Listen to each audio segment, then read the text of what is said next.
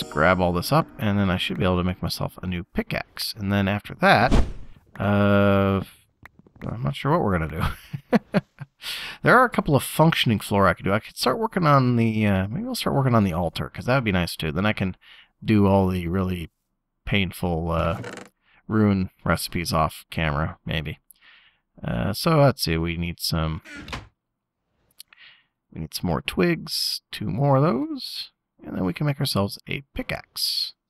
Sweetness. Alright, so now we've got Mana Steel pickaxe, Mana Steel axe, and that's mining level obsidian, which is going to be pretty important because I'm going to need some obsidian relatively soon for something. There was something. I know there was something I really, really wanted obsidian for, and I have no idea what it was now. I was like, oh, I need to get something obsidian level, and it's just gone. Okay, so let's see here. Runic altar. Okay, so this we need a mana pearl, which is going to be the other one, and some living rock.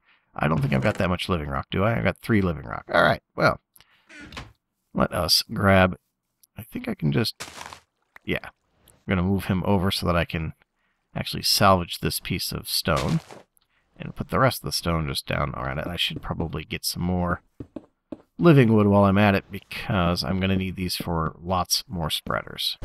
Actually, while we're waiting patiently, I should have shown you what the lovely contractor at Taco Hut Incorporated came over and did. Since I've got a lot of debt to be tracking, Taco Hut Incorporated sent over another private contractor, and he set up this, which is the accounting system for all of my debt.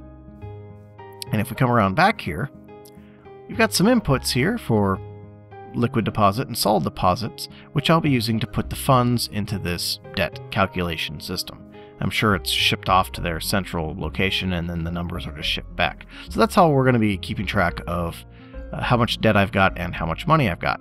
Or at least the debt part. I probably will keep money. I'm not sure if I'll keep it in their account or if I'll end up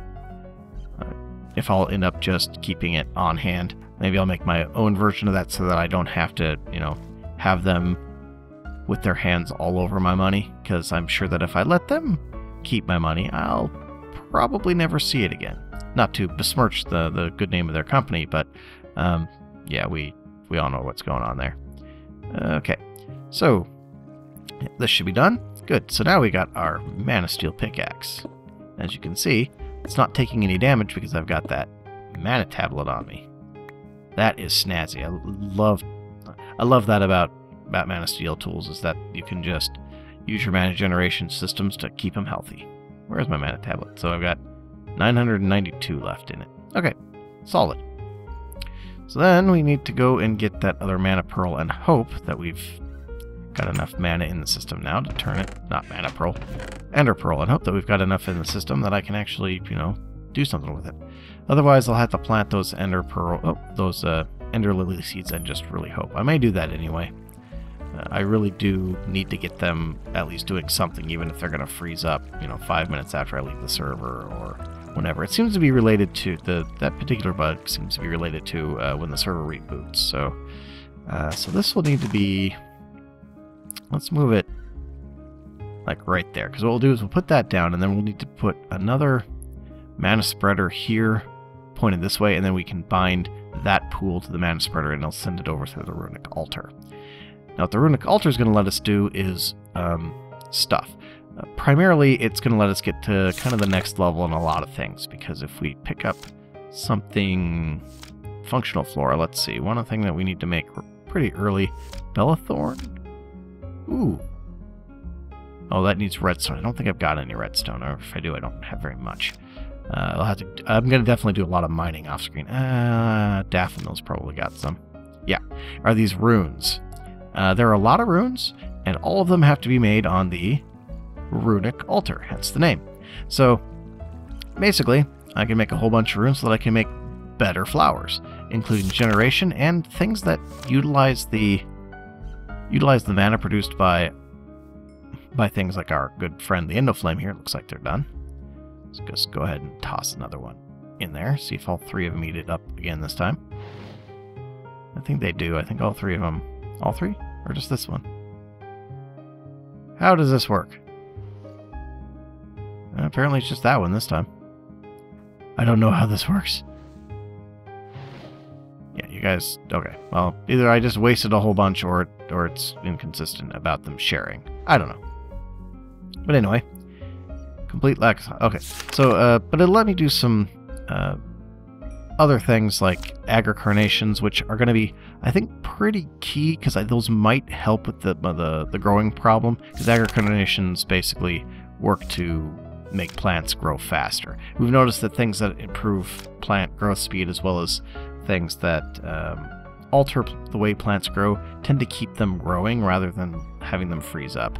But the one that I really am interested in pretty soon is this Jaded Amaranthus. And the reason for that is that this is the one, pretty sure this is the one that makes... Yes, if you feed it mana from a mana pool, it will quickly grow mystical flowers around it in any spot that it can. That's pretty huge, so that I don't have to keep dropping flowers or putting petals in the ground. And are we getting towards night again? Nope, it's noon. But it'll keep me from having to keep planting flowers and bone mealing them. And all I'll need to do is, you know, make sure that I have a mana system that can keep it fed so that it can grow flowers. And for that, we need a Rune of Spring. And a Rune of Spring, to pull up the Lexica Botania, is a Rune of Fire, a Rune of Water, some wheat, and oak saplings. And each of these take mana steel, mana powder, fishing rods, and bone meal. And each of these take mana steel and nether brick. Ooh, that's going to be a problem. Gunpowder, nether wart, and mana powder. So we're not going to be able to make this soon, because I'm going to have to go. That's why I needed the obsidian, because I need to go to the nether in order... now it's all coming together. That's why I need the obsidian, because I need to be able to make the Jaded Amaranthus so that I can get a lot more mystical flowers. That's... Oh, I'm so glad that I decided to go off on that tangent, because now I've reminded myself of what my progression is. Because otherwise I don't have a clue. I don't know what I'm doing. I don't know if there's anything else I really want to make today, though. I don't know. No, not really. Not there. Should probably... Oh, that's right. I want to make a living wood bow. I need a bow. Because creepers are... We're in hard mode, so creepers explode further away from you, they explode faster, and their explosions are more damaging. And, yeah, that's pretty much all I need to say about that. So we need 3 mana infused strings and 3 living wood twigs. Now, I don't think I've got enough living wood to make that many twigs, but that's not a problem, because I just planted a whole bunch of living wood. Oh, I do have enough. Alright, well, I'll just then do this. Sweet. No. Don't need that many. Alright, so then I need the mana string, so I'll just take some... I think I got string, right? Silk. Ooh. We got regular string, right? Oh, there goes string. So this should be kind of like almost nothing like the powder was. Yeah, should be able to do... Nice shot. Okay, so now I'll make myself a nice bow. Nice bow. Where did the... Alright, living wood bow. And I think this works out in the same way. I don't have any arrows, do I? No. I think as far as just regular arrows. I think the only difference between this and a regular bow is the fact that it can use the mana to fire the arrows. I've got all of 4 arrows, so I might as well shoot one off and just waste it, right? To shoot it into wood, I think it has a good chance of being recoverable. There, yeah. Yes, okay, cool. So, and again, it uses the mana in the mana tablet to protect its own durability, which is, again, tremendous. So the last thing I should do today is make myself a mana sword. And that's about all the time I'm going to have, actually. I've just realized that I am almost out of time. So, we're going to make ourselves a mana steel sword. And then we will be done. And I think, yeah, it's exactly like an iron sword in damage-wise.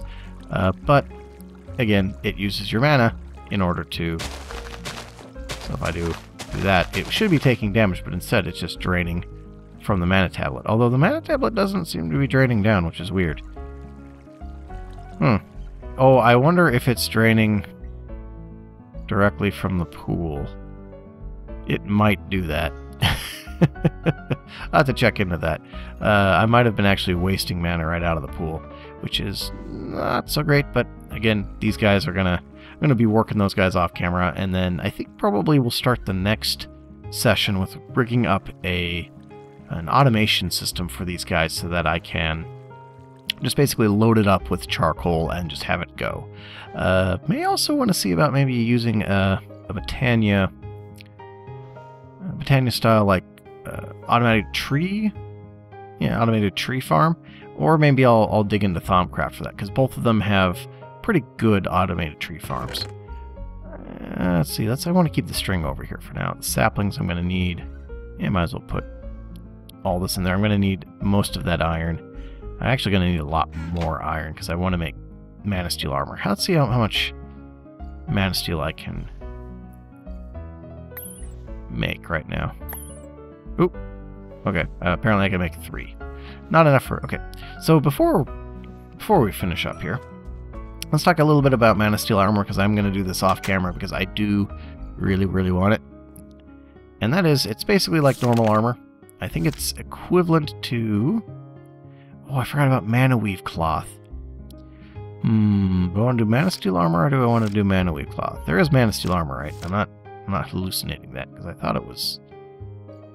Let's just double check that. I might be just thinking of Mana Weave. No, there is Mana Steel armor. Never mind. So Mana Steel armor is basically, I think, equivalent, if I remember correctly, to Iron armor. But again, it can use mana out of your tablet instead of mana out of your... instead of using its own durability, which again, pretty key if I'm going to be running around and, taking damage and stuff. Pretty important for caving. And there's also some other things that you can do to it. You can enchant it and do all that good stuff. So definitely on my to-do list is to, once I get enough mana together, to make myself a full suit of Mana Steel armor. But that's going to take a while, especially at the rate that I'm going right now. Again, probably work some more on getting some more Endoflames off camera, just because 8 actually is a really good number as far as mana generation speed for quite a while, especially if you get it automated. So yeah, expect to see a whole bunch more Endoflames the next time we all come together. But I think that's going to be about it for today. I got everything done that I wanted to, plus a couple of things I didn't expect to. I didn't actually expect to work as quickly as I did, primarily because I don't know what I'm doing. I always work a little bit of fudge time in, but I work a lot of fudge time in for Magic, because I just don't know Magic mods. I do all tech mods. But I'm feeling good about it. I'm going to get these, I think I'm going to get both of these contracts at least prepared to send out for the next session. If not, go ahead and send them out.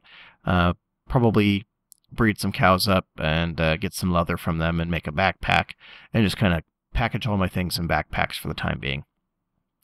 But yeah, that's it for today. I want to thank you guys for watching. If you liked what you saw, go ahead and give me a like. It does help the channel grow, and it makes me feel all warm and fuzzy inside. And if you want to see more of the same, go ahead and subscribe to me as well. I really appreciate that kind of positive reinforcement. And if you want to see even more content, go ahead and head over to Tausty's channel. He does a lot of Minecraft stuff, as well as a whole lot of other stuff. And yeah, that's about it. That's my spiel for the end here. So yeah, I'll catch you guys next time, and I'll see you then. Later.